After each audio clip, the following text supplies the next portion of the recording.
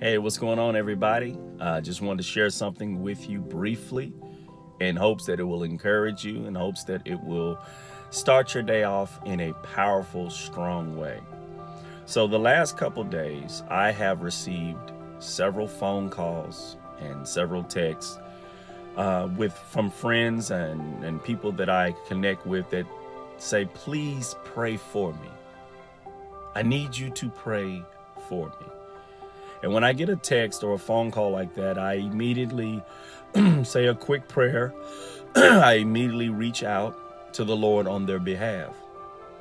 But on this particular time, I started to pray, and what God placed in my spirit was, tell them to call me. Tell them to call me. Let them know that you have no special power that they can't have.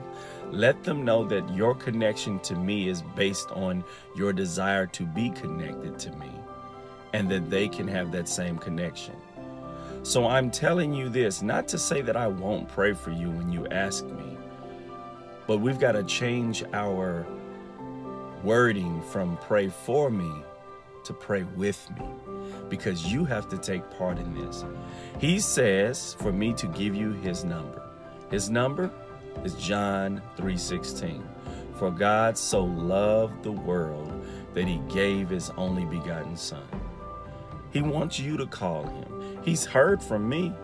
He wants to hear from you. He knows what's going on anyway, but he'd love to get a call from you. So today I beseech you, I beg of you, I plead with you, I encourage you that if you want God to hear your prayer, don't just ask someone else to do it. You call him yourself, and you cry out to him, and you let him know what's going on. The cool thing is, we serve a God that is waiting and that cannot wait to hear from you. So call out to him, cry out to him. Today's a great day to seek the Lord, because tomorrow's not promised.